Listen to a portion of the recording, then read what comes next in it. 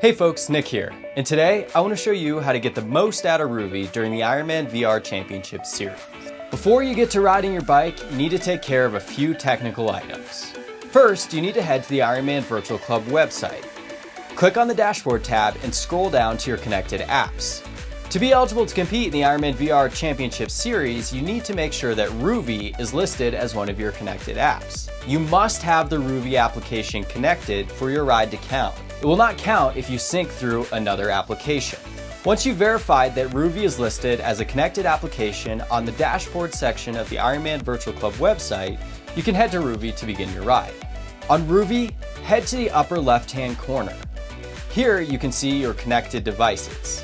Verify that your smart trainer is listed as one of our compatible devices. You must connect your certified trainer as both a power source and a controllable device. Connecting as a power source ensures that you'll get your wattage reading.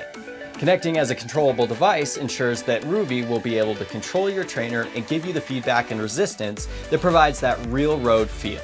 To access the course on ROUVY for this week, click the Change button and a variety of courses will populate. Head to the IRONMAN tab and select the appropriate race for this weekend's event. Once you've selected the proper course, click Download for the best result.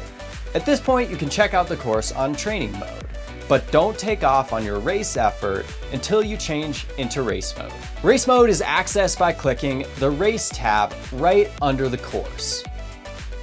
When you finish the course, be sure to click End Race and verify that your activity uploads to the cloud.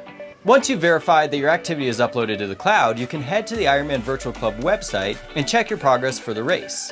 Remember, within the IRONMAN VR Championship Series, you need to complete your activities in the proper order. You complete the short run first, then the bike on the ROUVY platform using the settings we just discussed, and you'll finish it off with a longer run.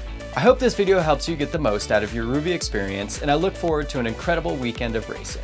As always, happy training, and I'll see you out on course.